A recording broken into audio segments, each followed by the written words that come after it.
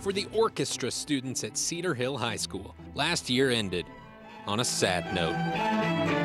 Yeah, I definitely cried a little bit. I was a mess. I was bawling and everything. I mean, it was taking everything in me to not just start sobbing, because I mean, that was so much. Back in May, orchestra director Elizabeth Judd told the students last year was her last year. She was retiring to focus on her husband's health, and her students weren't the only ones struggling to say goodbye. Gut-wrenching, absolutely gut-wrenching. And I knew then that maybe I wasn't done. You know, these kids, they are everything to me. 2 months after she retired, she returned. See, I told you I'd come back. Students expecting to see a new teacher were absolutely stunned. Miss Judd, I was running down the hallway. I thought I was having a prank pulled on me. Once they realized she was here to stay, they started to play.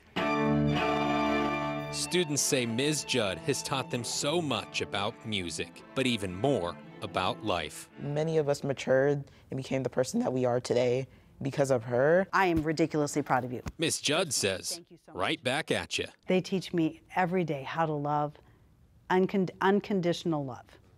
I love them. And they love her. So much so, many of them want to follow in Ms. Judd's footsteps. Being able to build those connections with students and help them grow, I think, is something that's really made me want to pursue music and music education. So if you turned out to be like Ms. Judd, you'd consider it a success? Definitely. Music to her ears. Super glad you're back. In Cedar Hill, Love ya. I'm Sean Giggy.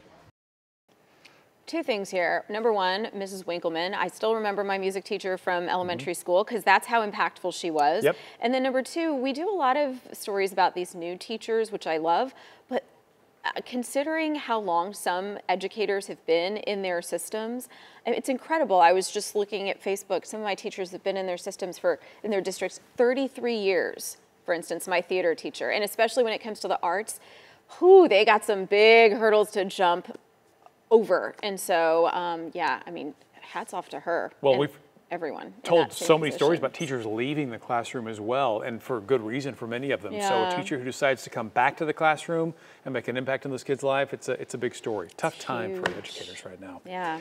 Hey, still to come on